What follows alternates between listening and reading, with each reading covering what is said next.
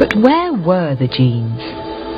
What genes are made of remained a mystery, but some scientists thought they knew where they were.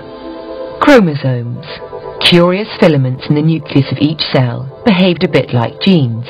You get one from each parent and pass one on to each offspring. Chromosomes contain protein, as well as a rather boring molecule called deoxyribonucleic acid, DNA for short. Most people were convinced that if chromosomes held the genes, then protein was the place to look because nothing else was complicated enough. Fred Sanger is the only person ever to have received 2 Nobel Prizes in the same subject. He remembers just how unpromising DNA seemed.